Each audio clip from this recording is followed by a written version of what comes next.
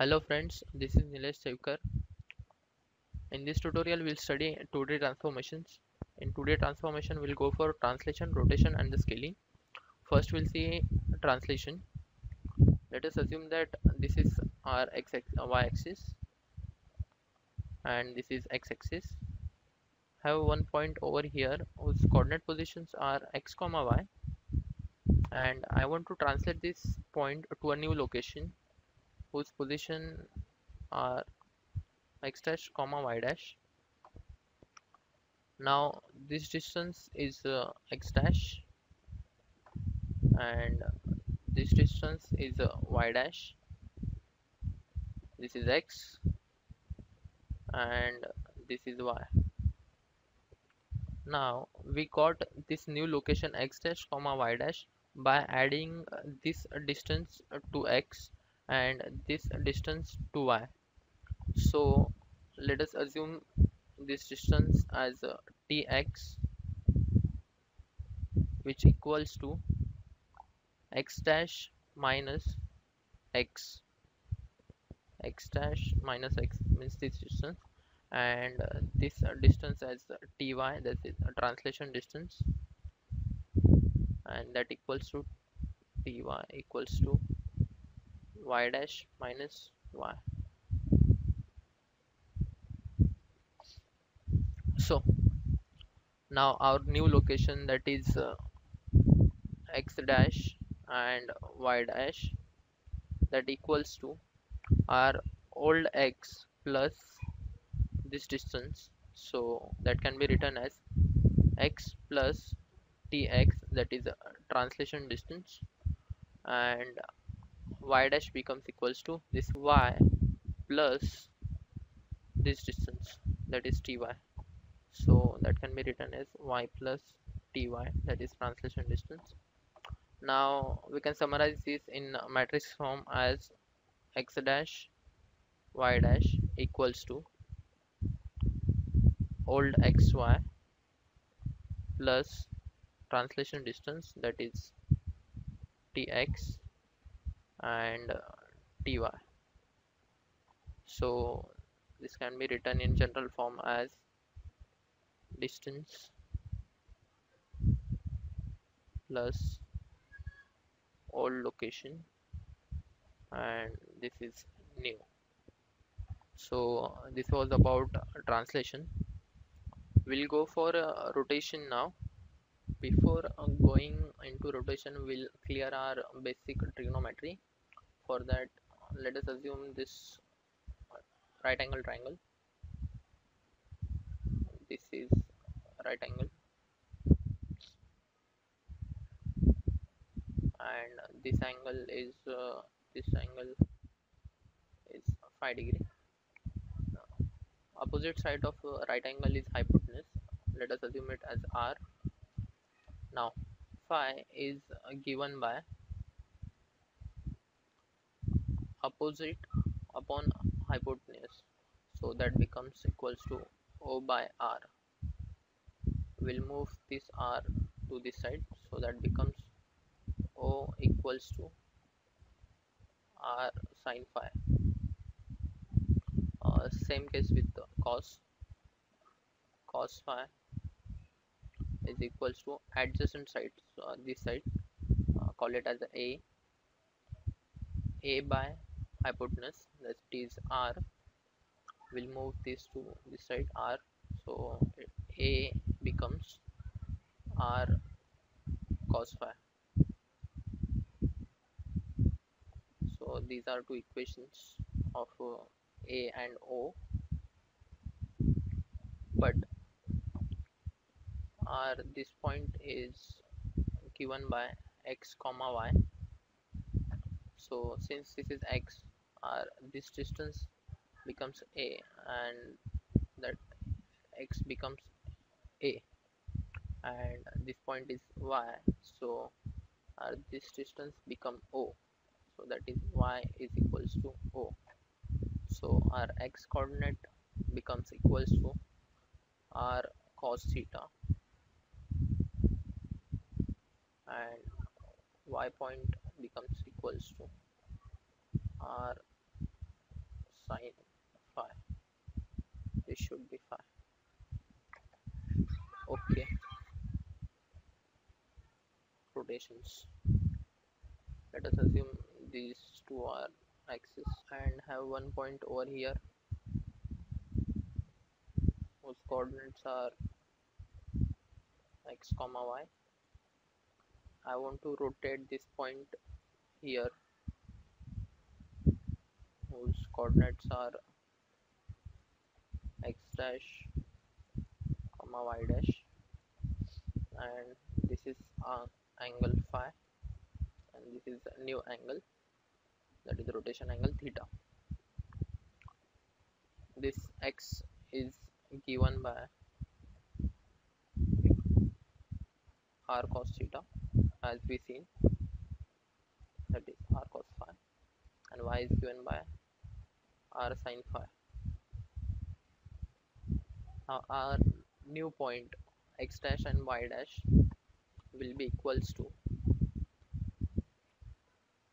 x dash equals to, just this angle will get added to each other, so this becomes equals to r cos theta plus phi, and y dash will be equals to r sin of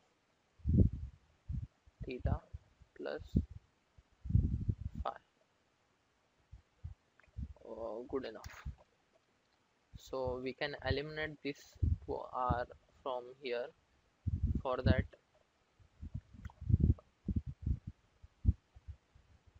that, formula of cos of a plus b is cos a cos b minus sin a sin b. So we'll expand this formula, r into cos of theta into cos of phi minus r into sin of theta into sin of phi. Our next step is eliminating r. This r into cos theta is r x, so we'll write x into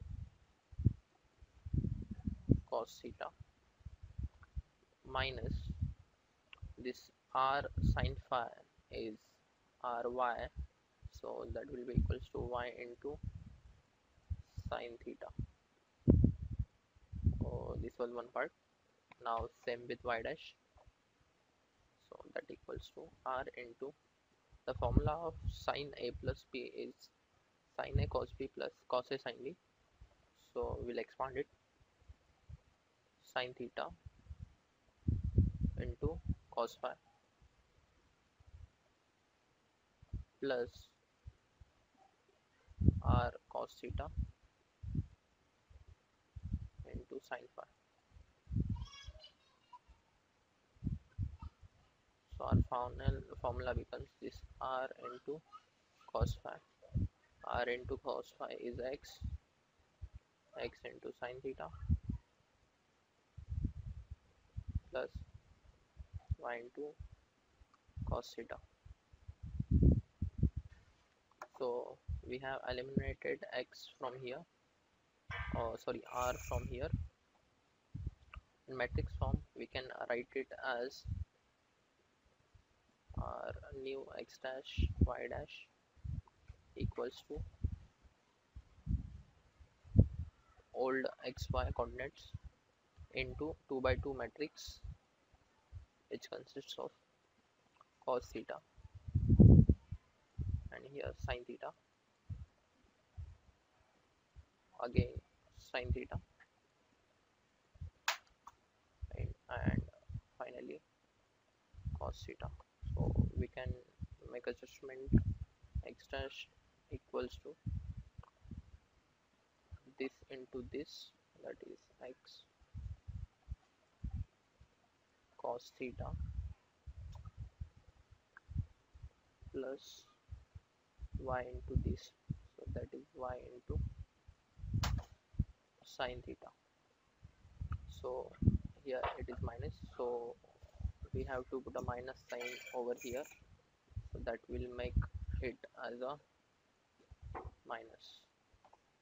So it is necessary to put a minus sign over here, and same with y dash. This x into sine theta, that is x into, and this y into this cos theta plus y into cos theta. Now this was about anti-clockwise rotation, and in case of clockwise rotation we'll have phi minus theta over here, and same in case of y dash. The only change in a matrix will be, here we'll get a plus sign and here we'll have a minus sign. So this was about the rotation, and we can move to now scaling. So now let this to be the axis. This is x, or this is y, and this is x. In scaling we alter the size of the object. Let us assume this as a square.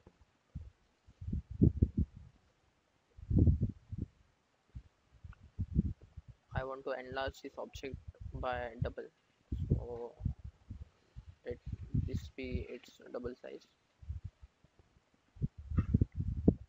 This is our old point, and coordinates are x comma y, and this is a new point whose coordinates are 2x comma 2y.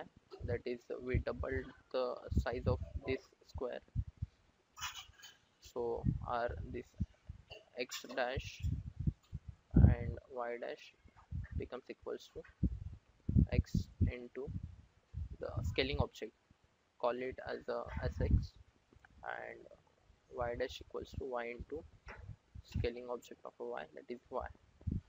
Here we multiplied it by 2, that is scaling object is 2, so it is doubled the size of what it was. Now if the scaling object sx and sy are equal, then there is no scaling, that is size is same. If it is greater than 1, then object is enlarged,